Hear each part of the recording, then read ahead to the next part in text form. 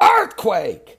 Boom! I mean, this is a powerful Yellowstone. I've been telling you about this. I've been warning you guys now for what, 3 weeks, 4 weeks? Yellowstone, something biblical is going on with the signs of the second coming of Christ.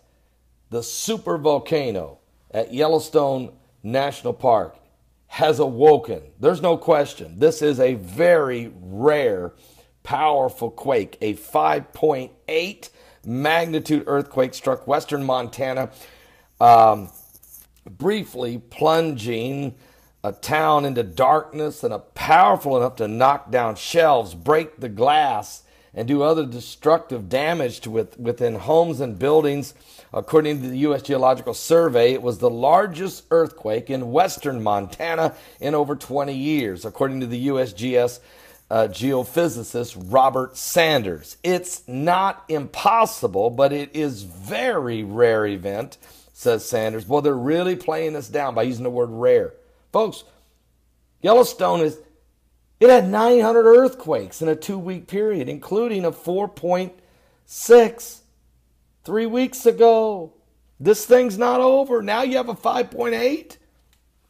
The earthquake was felt as far away as Spokane, Washington, Boise, Idaho. I'm going to be there in a few weeks for the Signs in the Heavens. Well, we're going to be in the Signs of the Heavens conference looking at the solar eclipse. We might want to look at the signs under our feet as the earth is shaking and quaking. The devil's back is breaking. My mind is aching. And we're not faking, folks. We're in the last days. Matter of fact, they felt it in Spokane, Washington, Boise, Idaho, Calgary, Canada, and more than 10,000 people reported feeling the earthquake, with the people closest to the epicenter reporting a shaking as strong as the intensity would be of a level 8, capable of causing sufficient damage.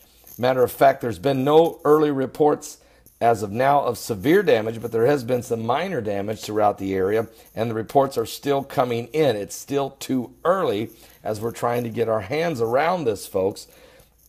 There's been a ton of aftershocks. Now, here's something else I got to throw at you.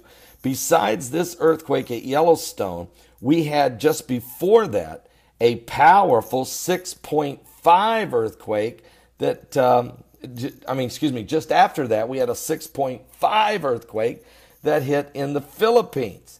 But let me just tell you a little bit about the Montana, Lincoln, Montana, 5.8. It was only 13.6 kilometers deep, so very shallow. That's why it really did some rumbling.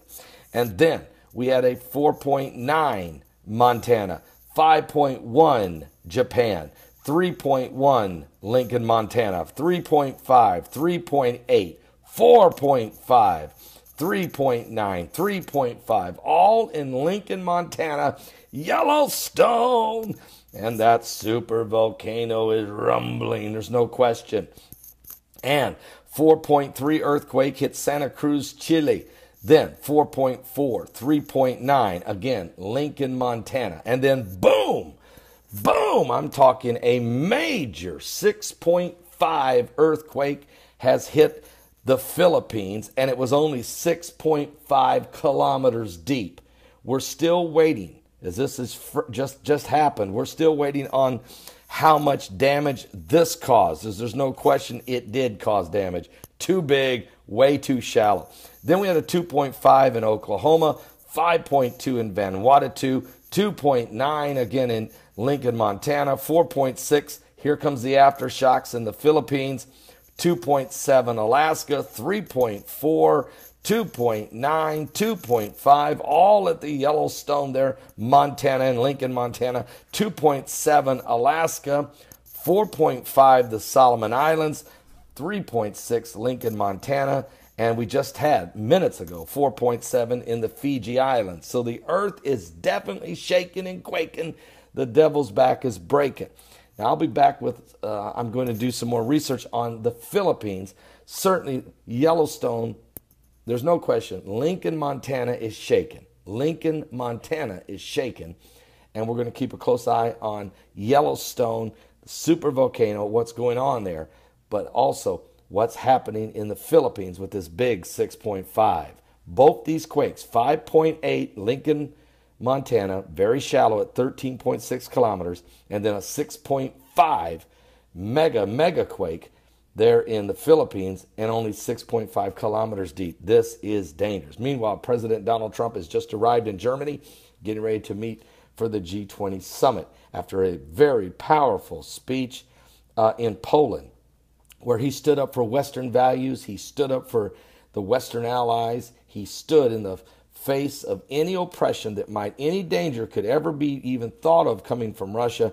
He proved to the Polish people the United States will be there. It was a very powerful speech, and he just showed how God has his hand on Poland. I think it was powerful. I'll be right back, folks. We're in the last days.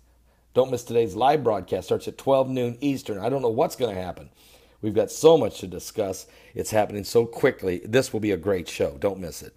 My website at Paul Begley Prophecy.